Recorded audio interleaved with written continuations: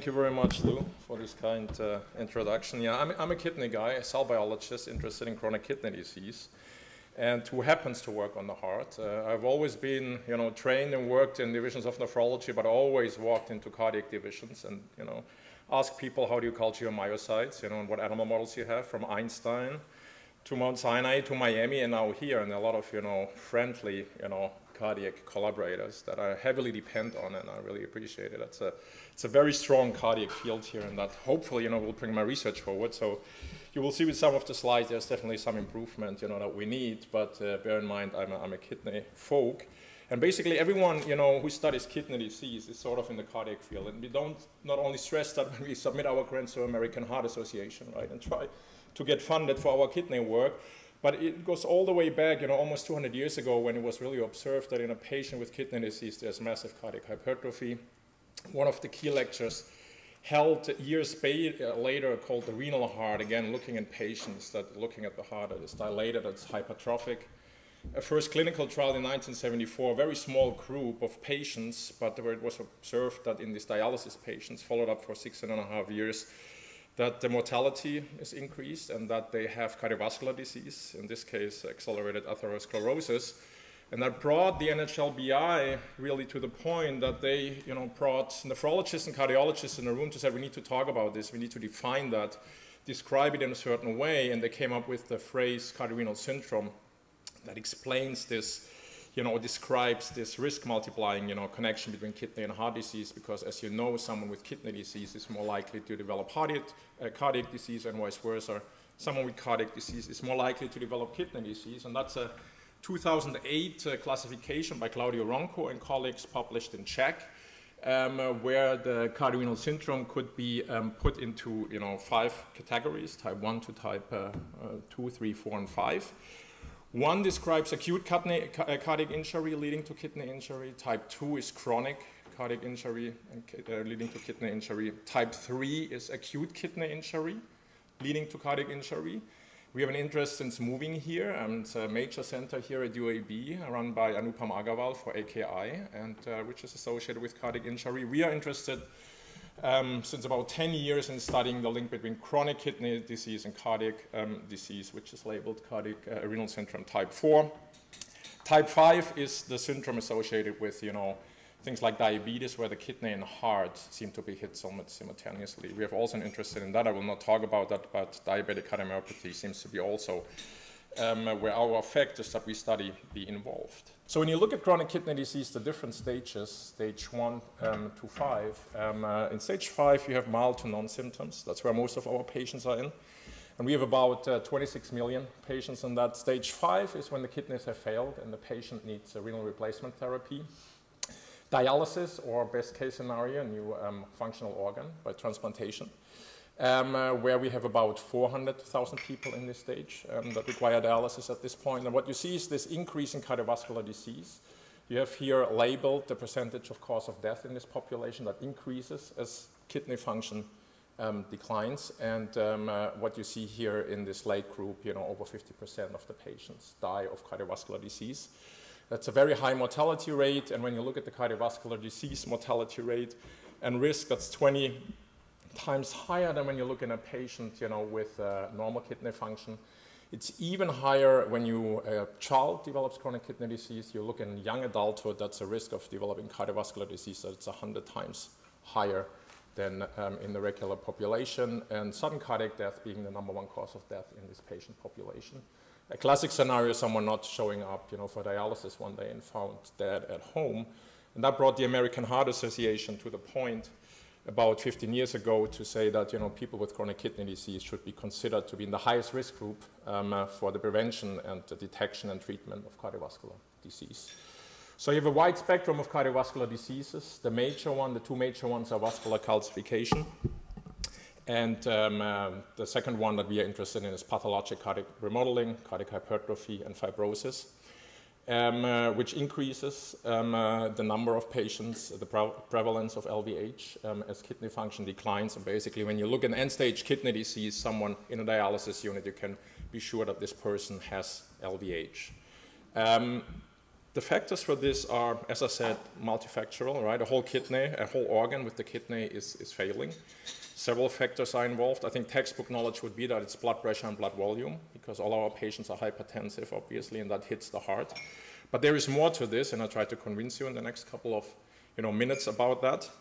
So we are interested in this scenario that's labeled uremic cardiomyopathy, so the pathology cardiovascular modeling that's associated with chronic kidney disease. Again, we have hypertrophic growth of myocytes, fibroblasts, activation, inflammation, infiltration of inflammatory cells, cell death. And the question is, what is causing this? And what you find in these patients are these classic traditional risk factors, Framingham risk factors, that are not just risk factors for cardiovascular disease, also for chronic kidney disease. But then you have some risk factors that seem to be specific for patients with chronic kidney disease and associated cardiovascular disease. And those include an accumulation of uremic toxins. Your kidney is failing, right? Those include things like systemic inflammation, which all our patients are. Anemia, which all our patients are anemic, which will hit the heart, obviously. And some of the factors that we are interested in and clinical studies have shown that are majorly correlated with cardiovascular disease and CKD are changes in mineral metabolism, which is that these patients have elevated serum phosphate levels. They have elevated FGF23 levels. We talk about that protein in a second. They have reduced levels of active vitamin D, and they have reduced levels of clotho. I cannot talk about clotho, unfortunately, today. That had gained some interest in the kidney field, in the aging field, also in the cardiovascular field. But the scenario here, these four factors and how they are altered, that's what a scenario that you find in our CKD patients. And what we postulate is that this can directly hit the heart and contribute to cardiovascular disease. So I don't want to bother you too much with renal physiology and phosphate physiology, but very, very briefly, we have to uptake phosphate, right? It's essential for us. We cannot generate it. All our cells need it, right, for all different kinds of mechanisms. We take it up with the food. We want to keep a certain level of it in the blood. Oops, sorry. In the blood. And phosphate is stored in the bone and excreted by the kidney. So the only way to lower phosphate levels is by renal excretion. We have a crosstalk between the uptake in the gut, the storage in the bone, and the excretion in the kidney. And this is regulated by a system of 3 hormones, which is parathyroid hormone, vitamin D, and FGF23. And this is very, very important to have a tight regulation of this and to keep the serum phosphate levels very tight, because elevations of phosphate can injure cells, and I come back to that later also, what that might mean for the heart. So we work on a protein called FGF23 that's in this context is a major regulator of phosphate metabolism. And FGF23, it's a 30 kilodalton protein that's released and synthesized by bone cells, by osteocytes. It enters the circulation and it's cleaved. At the moment, people believe that the cleavage of these proteins, which can occur in the bone cells as well in the circulation, inactivates FGF23. There is really no data out there suggesting that. We are in the process of making fragments, but the field, including us, works with the full-length protein, the 30 kilodalton protein. That's the data that you're going to see in a little bit. And then FGF23 signals or target cells by binding to FGF receptors. These are receptor tyrosine kinases. FGF23 is an endocrine FGF. You might have heard of others, like FGF2 or FGF1, which are paracrine. And these paracrine FGFs, they bind heparin as a co-receptor and FGF receptor, and that induces cell signaling. FGF23 is a circulating and endocrine FGF. There exist a total of 3 in the human or mammalian genome, FGF23 being one of them. They do not bind heparin, that's why they can circulate, why they are endocrine factors, and they require a different factor, which is called clotho, as a co-receptor on the cell surface of target cells, which then induces cell signaling, such as ResMap kinase activation. So synthesis in bone cells and the circulation, and then binding to target cells via an FGF receptor and this co-receptor called alpha-clotho. So this is how FGF23 works physiologically. So the bone is a storage organ for phosphate. The bone can sense phosphate as phosphate levels are increased due to after a meal when we eat. No one knows really what the molecular basis of the phosphosensor, but the bone starts to make FGF23, and FGF23 travels in the circulation and communicates with the kidney. Downregulates certain sodium phosphate transporters, so we have reduced uptake of phosphate in the kidney, increased renal excretion, which lowers phosphate levels. So FGF23 is made to lower the serum phosphate levels and increase renal excretion of phosphate. So what happens in our patients with chronic kidney disease, as the kidney fails, we lose our only organ that can excrete phosphate. So in these patients, phosphate levels go up. Has been reported in many of our patients. The question is obviously, what might phosphate be doing?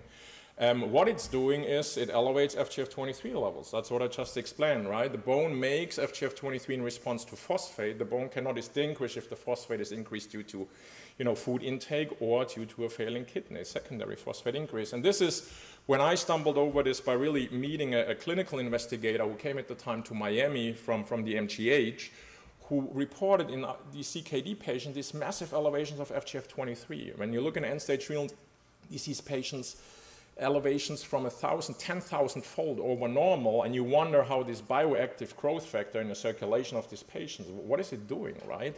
And these patients are sitting in the dialysis unit or walk, for weeks, months, years. It's not just, a peak elevation of these factors.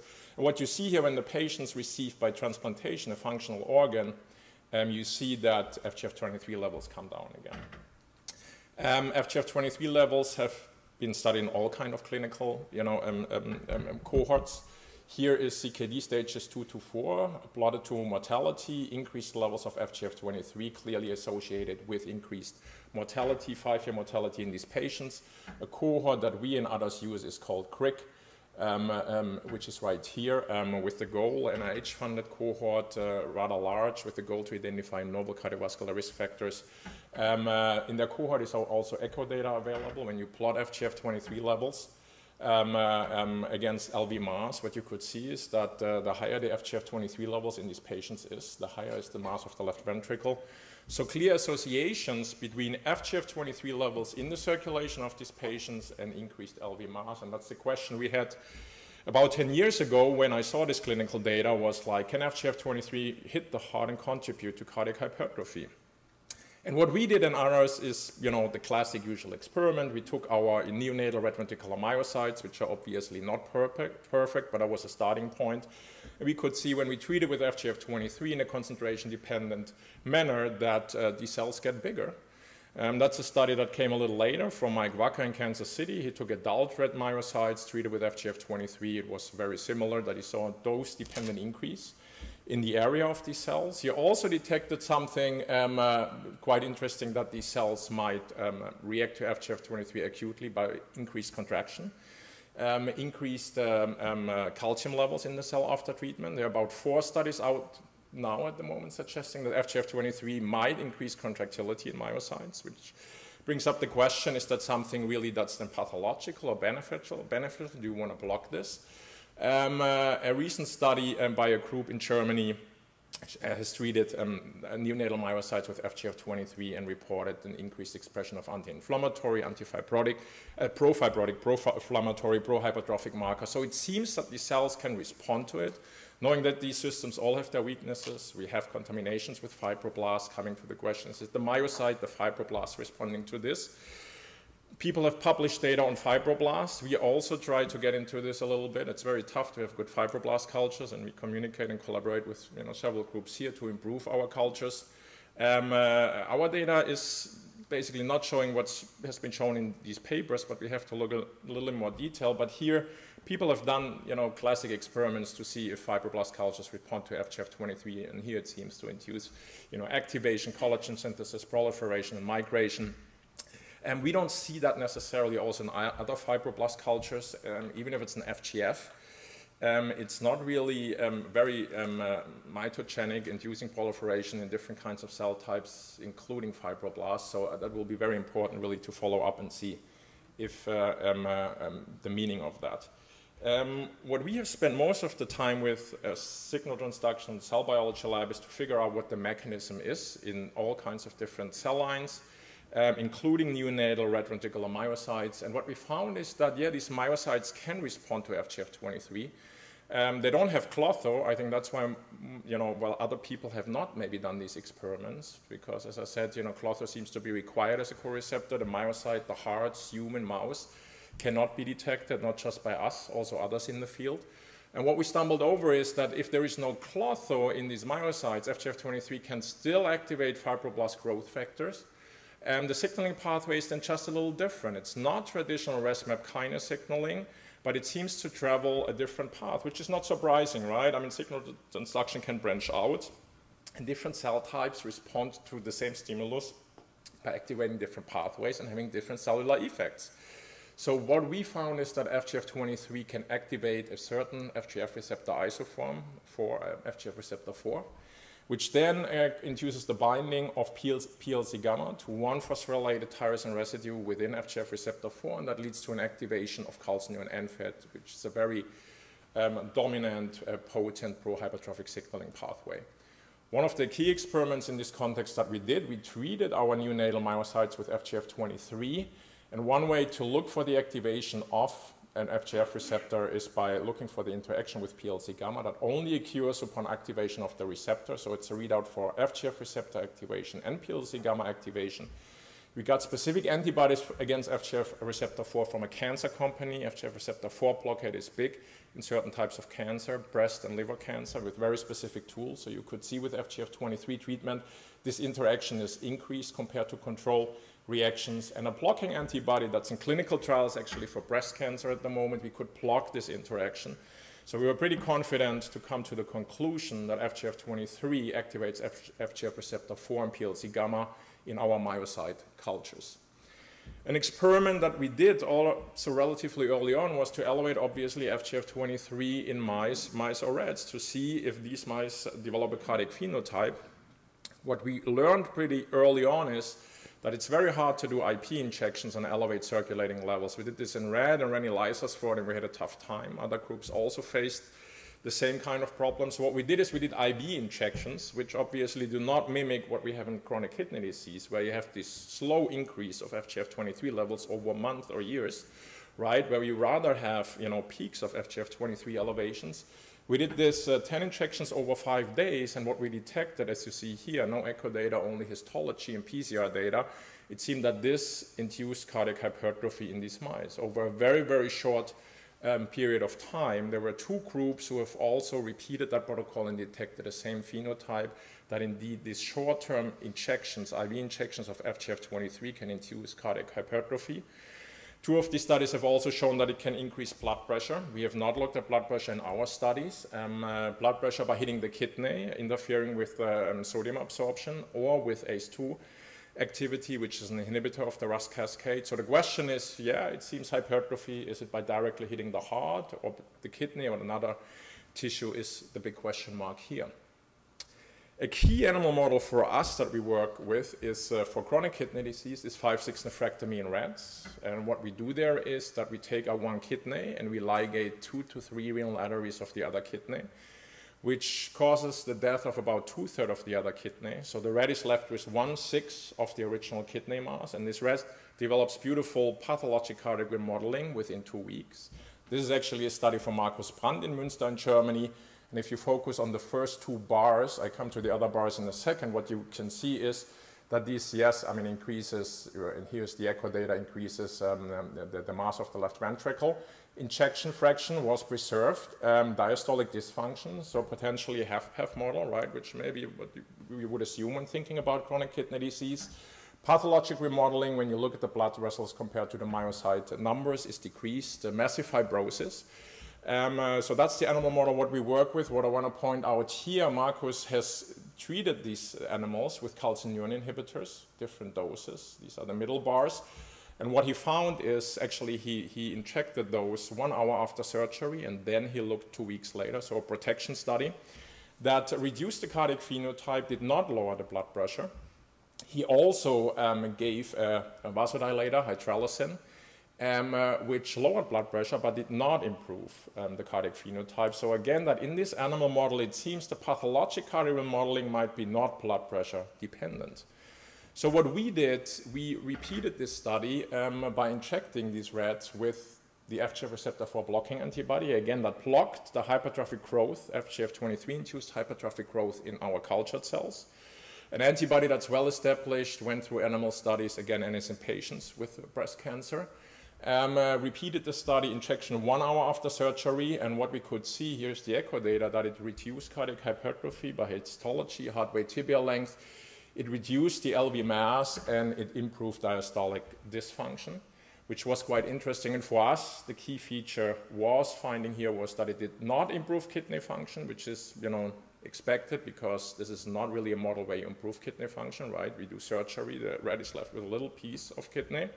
It did not lower blood pressure. Again, we uncoupled in this model the hypertrophic phenotype from the hypertension. These animals are hypertensive and they have FGF23 levels, I should mention that, of about 10-fold over normal, and the FGF23 levels did not come down with this treatment. Obviously, this does not suggest that we block FGF receptor 4 on the heart, but systemically, obviously, but it pointed in the right direction. What was also important, what we looked in these hearts, is calcium and NFAT signaling is elevated in the myocardium of these rats, and the application of the FGF receptor 4 inhibitor reduced calcium and NFAT signaling. Here's an Arcan staining, Tim McKinsey, antibody that he shares, I guess, with many investigators, and some PCR data showing that calcium and NFAT signaling is reduced. As a follow-up study, we did a treatment study. Again, 5/6 nephrectomy. We did the echo at the beginning, at the day, right before surgery. Then we waited 3 weeks, did another echo, and then we started the injection after 3 weeks with the antibody and looked 3 weeks later. And what you could see here, that it's blocked the progression or the further increase of the cardiac hypertrophy, the LV mass. This was also seen when you look by histology on single cells. Oops, I apologize. And the fibrosis, there was a trend, but these changes were not significant. So it comes to the question, you know, if we really block, you know, the progression of the cardiac hypertrophy without affecting fibrosis, would that be good intervention? So we have to look into that, obviously. But a first really implication that you can also treat and prevent the progression of cardiac remodeling in these animals. And we obviously want to go with this in bigger animal studies to see. Obviously, the company who has developed this blocking antibody is very interested in that, and to really intensify our animal studies in this. That's an experiment that was done at UT Southwestern by Orson Moe from nephrology with the help of Joe Hill, where they injected 5/6 nephrectomized mice. Again, also, it's harder to do in mice than in rats, but they could induce LVH in these mice. And when you then add, with mini pumps FGF23, you see the cardiac hypertrophy phenotype, how it worsens. This is not published, you presented it in a meeting, and allowed me to share the data. Another point suggesting, or data set suggesting, that FGF23 really might contribute to cardiac hypertrophy in the setting of chronic kidney disease. A last animal experiment that I want to show is we elevated FGF23 without inducing kidney injury, and you can do that by putting mice on a high phosphate diet. So your normal chow has between 0.5 and 1.0 phosphate in its diet.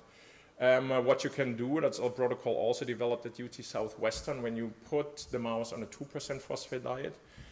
For 3 months, it develops beautiful cardiac hypertrophy and fibrosis. It has elevated phosphate levels, if you focus on the first 2 bars. Elevated FGF23 levels. We do not induce kidney injury in these animals, so that's elevated serum phosphate levels, which elevates FGF23. You have cardiac hypertrophy and fibrosis, as seen by these parameters, which is very interesting, I think, as an animal model. And we repeated this experiment in a mouse that lacks FGF receptor 4. At that time, we did not have a tissue-specific R4 knockout mouse available, which we have now, and we will repeat this study. This is a global FGF receptor knockout mouse. But you could see that also in the knockout mouse, we could elevate serum phosphate and FGF23 levels, but these mice seem to be protected from cardiac hypertrophy and fibrosis. And that brought us to our model that we believe in chronic kidney disease, FGF23, which is elevated, can hit the heart directly by binding FGF receptor 4 in the absence of clotho, which is not expressed, this classic co-receptor right in the heart. Maybe there are other co-receptors involved, other cofactors, we believe, we don't know those, that causes an activation of calcium and NFAT signaling and then pathologic cardiac remodeling. It's physiologic target, like, you know, proximal tubular cells in the kidney. They express clotho, and they use FGF receptor 1, a different isoform for the signaling that involves kinase signaling and then changes in phosphate metabolism. So there's a chance here, if we have isoform-specific drugs, FGF receptor 1 versus 4, that we might block the pathologic effect from its physiologic effects. There are many questions out there. I mean, as I mentioned already, what is really the target cell type in the kidney? Is it the fibroblast, the myocyte? Is it circulating cells? A question we get a lot is obviously, what about the dose, right? So we don't have this co-receptor. So, you know, do only very high doses really hit the heart, and low doses with the glucocorticoreceptor can hit the kidney? What about the time? Experiments that we are doing right now is we are obviously taking this receptor out, specifically in cardiac myocytes, and elevate FGF23. The goal is with mini pumps. Again, we have trouble elevating it really with SC or IP injections, or induce obviously chronic kidney disease in these animals and see how the heart is doing when these mice lack FGF receptor 4 in the heart. So the current state, how people see this link between CKD and cardiovascular disease is depicted here. There's a lot of research done of this, you know, high phosphate levels, again, that we see in all of our patients hitting directly the vessels. It's a massive inducer of vascular calcification. When you take a vascular smooth muscle cells, you elevate phosphate levels, the next day the cell has turned basically into bone. So there is no doubt that the phosphate is an inducer of calcification in general and for sure in our patients. The hypertrophy, we believe, is that it's driven in part at least by FGF23. I don't want to stand here and say the blood pressure has no effect. Of course, the hypertension contributes to the cardiac phenotype. I didn't have time to talk about clotho, but clotho deficiency that we see in all of our patients seems to contribute to the vascular and the cardiac phenotype. So one of the questions that I always had when I talk to cardiac folks, and it was recently at the American Heart BCVS conference to you guys, when I, you know, first met Martin, obviously learned about his work on cardiac metabolism, is, you know, what's known about phosphate in the heart, right? I'm standing here talking about phosphate, yet the only thing I throw on my myocytes is FGF23. The reason why we are in this FGF23 business is the high phosphate. So when I asked this question to nephrologists, they said the cardiologists have figured it all out. When I go to cardiac guys, they said we have no idea what phosphate can directly do on the heart, right? If it's physiologic or pathological. And there are small studies out there where people elevated phosphate or myocytes in fibroblasts. It might induce fibrosis. It might induce, you know, hypertrophic growth, but not well controlled because phosphate binds calcium, right? Is this due to the fact that you reduce, you know, available calcium? Is phosphate uptake involved? Phosphate transporters are on myocytes, on all cardiac cells, right? They need it. But people have not looked at that. So there are a lot of experiments and controls that need to be done. And again, I mean, the reason why we're in this business is when you look at phosphate levels, that if someone on dialysis has high phosphate levels, you know, is more likely to die. And when you look at, you know, I mean, the LV mass and phosphate levels in these patients, it's directly associated. And in dialysis, you can reduce serum phosphate levels with very aggressive dialysis, actually. And when you do that, the percent of a reduction in phosphate levels is associated with a reduction in LV mass in these patients. So definitely phosphate, not just by elevating FGF23, we believe is really a bad guy hitting directly the heart in these patients.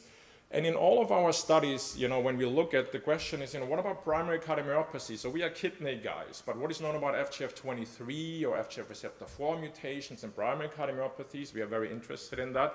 It's the same with the phosphate, that there are studies out there in patients, you know, where patients had normal or secondary kidney injury. And, you know, phosphate levels are associated with increased LV mass, with increased, you know, prevalence of heart failure. And obviously the question is, you know, in cardiovascular disease with aging, you know, or with low income, is serum phosphate somehow involved in that? Because the big problem in the population is that we are flooded with phosphate, as you sit here. I mean, compared to the cavemen, compared to our grandparents, our body sees way higher phosphate levels, all preservatives that have, you know, that you see up here on the food pyramid that's labeled with E and a nice 3-digit number. That means it's a certain phosphate salt, preservative, gives structure, color, taste to the food. If you have one McDonald's food, you have your max for the day of phosphate that's required. So we face very, very high phosphate levels. We obviously believe that this can hit our CKD patients and hits them, not just the heart, contributes to inflammation because they have a failing kidney. But maybe it also hits someone with normal kidney function, right? And these long-term feeding studies that we have ongoing in the lab, we are excited about with normal kidney function. I showed you one. And we extend this with serial echo analysis to really determine, you know, what phosphate might be doing, because that's what we believe might work in CKD patients or maybe in the general population to reduce phosphate in the diet. Talking to food industry, good luck with that. That will not work, obviously. The food industry is not even required to label phosphate. You have no idea how much you put into your body, which is a problem for CKD patients because they have to watch their phosphate content. Obviously, talking to the patients, you know, to eat healthy and stay away from fast food, also not so easy, right? Phosphate binders are in the clinic for CKD for dialysis patients, right, to bind the phosphate in the diet so that it's not taken up by the gut. And then when you go down to block FGF23 or FGF23 synthesis, which is tricky, Amgen has made a beautiful blocking antibody for FGF23 that works nicely and it kills the rats, which is not surprising because with that you have high phosphate levels, right? You take away a major regulator for phosphate metabolism, massive calcification in this animal, so FGF23 blockade is not the way to go. Of course, you could say titer it out. You don't want completely blocking the hormone. There's maybe a window for that. We come into trying to identify the FGF23 receptor in the heart and developing novel drugs, to block this. With this, I want to stop, and I want to say, mention my cardiac collaborators in Miami, which were very key. Mike Kapilov, who's now at Stanford, who helped me a lot, and obviously the cardiac and nephrology family here. My awesome lab here at UAB, who is doing the heavy lifting. These are the current members, the previous members of the lab, and of course our funding. Thank you.